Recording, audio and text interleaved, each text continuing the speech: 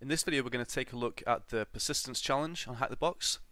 So this is an easy forensics challenge, and the description says we're noticing some strange connections from a critical PC that can't be replaced. We've run an AV scan to detect the malicious files and rebooted the box, but the connections get re-established.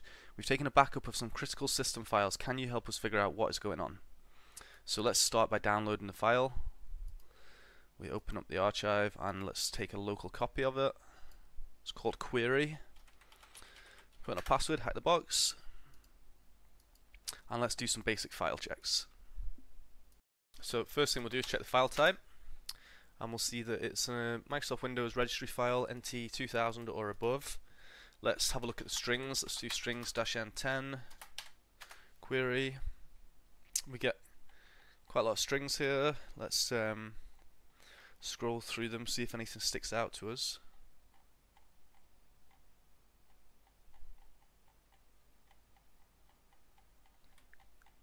We could try to grep for HackTheBox or for flag, things like that. You'll notice here that we have what looks like some directory paths, but it doesn't really make any sense. And here we have P, which you'd expect this to maybe be a C or a D drive or something. So let's looks like these have been rotated. Let's grab a copy of these and let's go to CyberChef. We'll go to ROT13, paste that in, and yeah, you can see here that this was, what do we have at the top? You can see the snipping tool has been is ROT13 there. Do we have anything of interest? So regedit looks like it's been used. Don't see any flags or anything which is pointing us to a flag. So let's move on from that for now. So what we probably want to do is try and see how we can deal with this registry file. So let's get the file type again there, and let's just copy and paste this. Just Google this first of all. MS Windows registry file. See a 2012 article from Rapid7 here. Also a volatility cheat sheet. So note that in one of our previous challenges there, I think the last video or the video before, we used volatility to extract some registry hives, and then we did some analysis on those. So there's some, looks like there's some good links around here about registry forensics. Let's have a look at the Rapid7 article, and we can see here that we have different. It explains that we have different registry hives.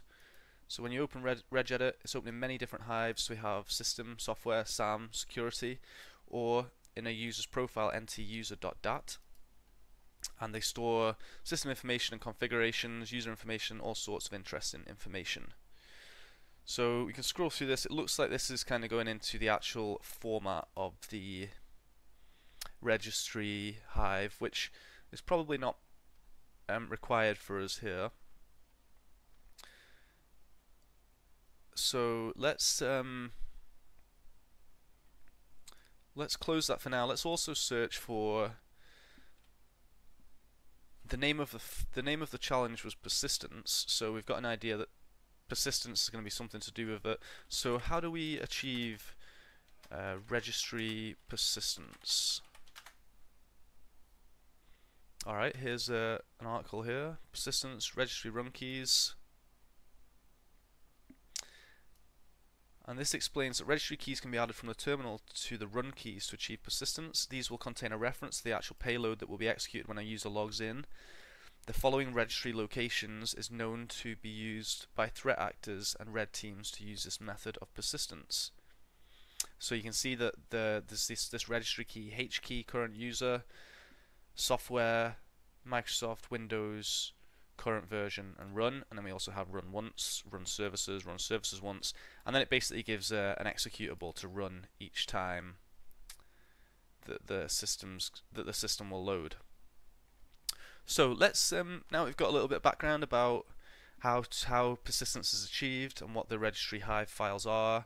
Let's see if we can go and analyze this file a little bit further. So we'll minimize this, and I'm just going to type in reg here, and then hit tab and see what kind of tools that we have. So we have a regedit here, although I'm not too sure how well this would work for us. In Linux, not something I've used before. Let's see, regedit dash H. Yeah, so it looks like it's actually trying to find the Windows files. So let's skip that one. What else do we have if we look for reg? We have a regdb dump. Okay. Don't know what that's. Let's try and pass it our query. Yeah, nothing.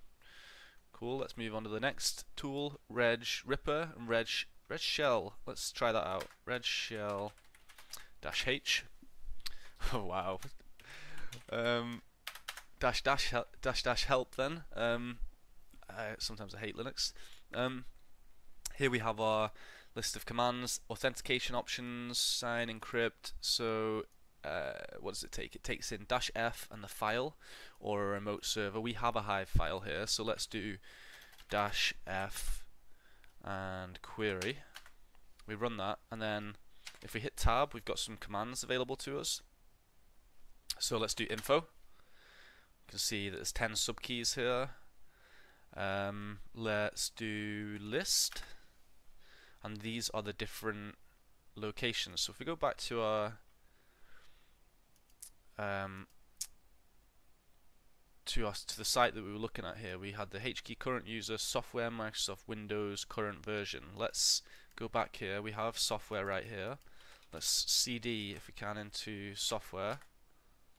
Now let's ls. Okay, and then Microsoft Windows current version. So we'll cd into Microsoft, ls, cd into, it was Windows, right? cd into Windows. Yep. What do we have here? Okay, current version we want to go to. Let's cd into current version, and we have a lot of stuff here. We're looking for run, or run once, or run services. So what were our options again? We have a print option. Can we print run? No such value as run. Can we print run once? No. Okay. What can we print? Run. Okay, let's try and go into run. cd run. Oh, and look what we have here. We have Windows Update, and then it's pointed to a System32 executable file. Okay. Let's. It looks like quite a suspicious name. Let's go to CyberChef and paste this in here, and let's do some magic. And we've got nothing. Let's take out the exe, and now we do have something. So it's gone from base 64 and it's successfully extracted a flag. So that was just a base 64 encoded flag which had been set persistently to run on execute and had been hidden to look like a Windows update. And there we go, there's the flag. So before we move on to the next challenge, what I will do is try and have a look at some other tools here to see how else we could have solved the challenge. So if we run this time RegRipper, and we get a user interface here, it asks us for a Hive file, so let's give it one. So we are in desktop, CTF, HackTheBox Forensics, persistence, and we'll give it the query. It's asking for a report file, so presumably where do we want to put the report? We'll just put it here, report, save that, and then we have a plugin file where we can do all NTUSER all SAM security software system. So looking at our let's try and run all. 0 plugins completed with errors. Okay, and it is done presumably. So we have our report. Let's check it out. .txt. Here we have a report, and so all dumps. So it's dumped all the keys here. Let's You can see that there's quite a lot going on.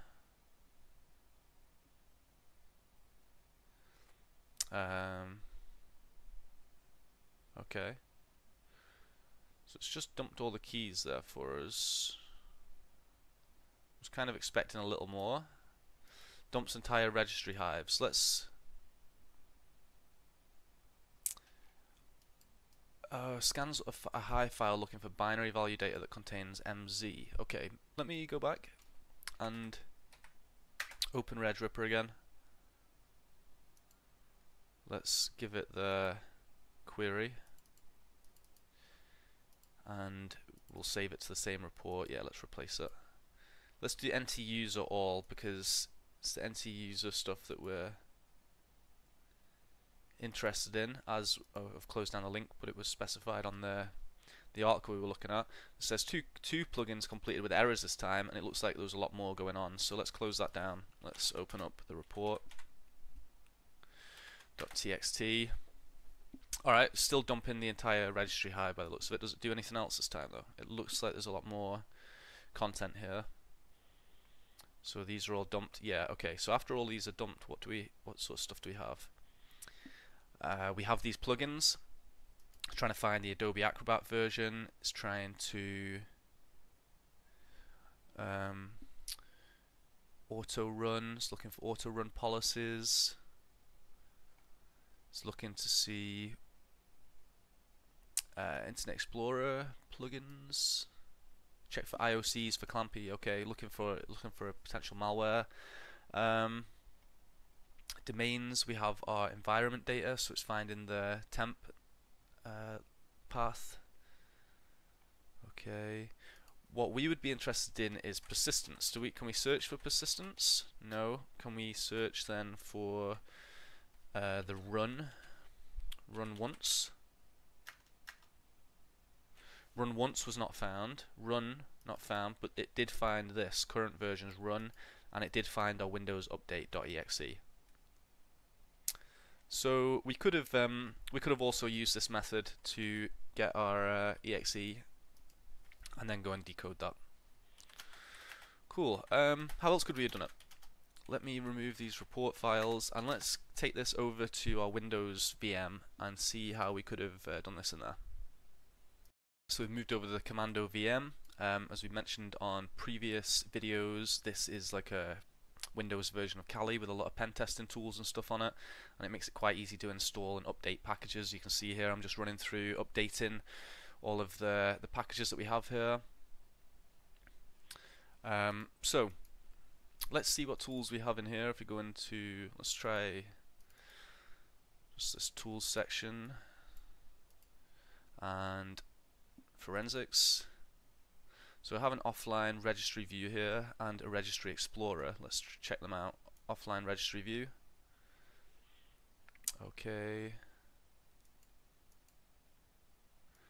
It looks like, do we need to supply?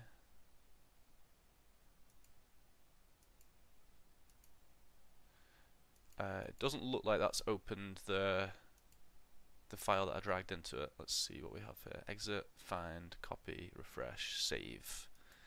Find, no. Options. Okay, it looks like this is just dealing with the actual registry. Doesn't seem to be any way to deal with a registry file, so maybe we'd have to load that first, so I'm not going to bother. Or maybe, do we need to change the extension? I'm going to change that to NTUSER.dat. That's not going to change the extension there, is it? Yeah, it did. Okay. Let's just try that again. Doesn't look any better for us.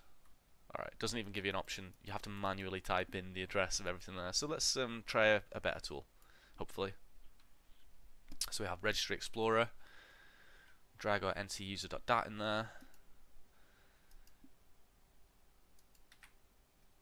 Okay, finished updating.